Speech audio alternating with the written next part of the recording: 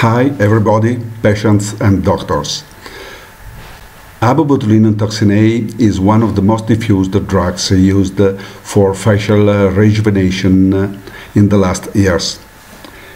In an article published a few months ago, it is totally confirmed that quite all, I say all, the complications from botulinum toxin use are due to doctors' mistakes, are due to bad techniques.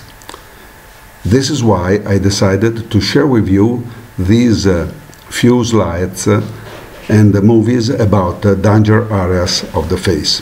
I hope you will enjoy with me. We have 4 danger zones in the face. And here you can see some drawings done on a patient.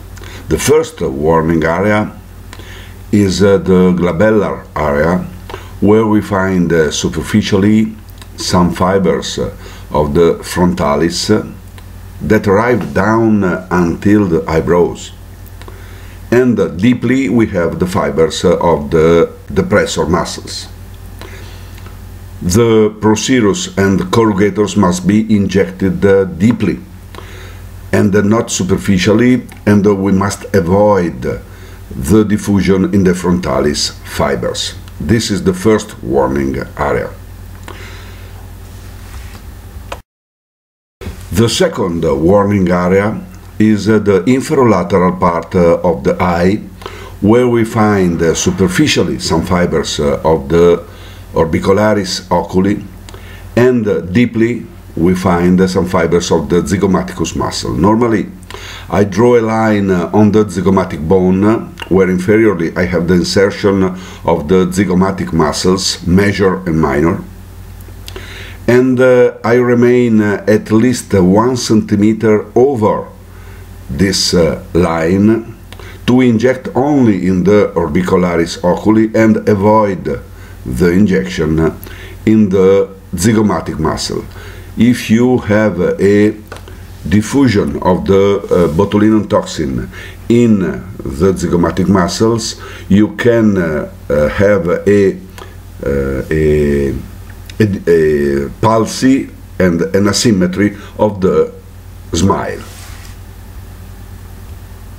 The third warning area is the inferolateral part of the lip.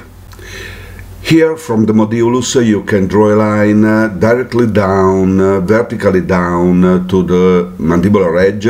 On the left side, laterally we have the DAO, the depressor angulioris, while medially you have the depressor labii. So you must remain with your injection in the depressor angulioris, so laterally, and don't go deeper in the depressor labii to avoid some pulses of the inferior lip. The last and the fourth warning area is the lateral cheek area, where we have some fibers superficially of the risorius that insert on the parotideal fascia, and deeply we have the fibers of the masseter muscle. In the last years, the treatment of quadrilateral patients and bruxism for masseter is very new and very cool, and so it is very important to remain in the masseter muscle and avoid the superficial injection in the risorius. Otherwise, you can get some asymmetries of the risorius muscle that are very bad for the patients and for the final result. I hope that you have enjoyed these very few ideas I share with you. If you follow my suggestions, I hope that you will have much less complications with the use of botulinum toxin A. Thank you so much, and I wish you all the best and a very merry new year 2017. Bye-bye.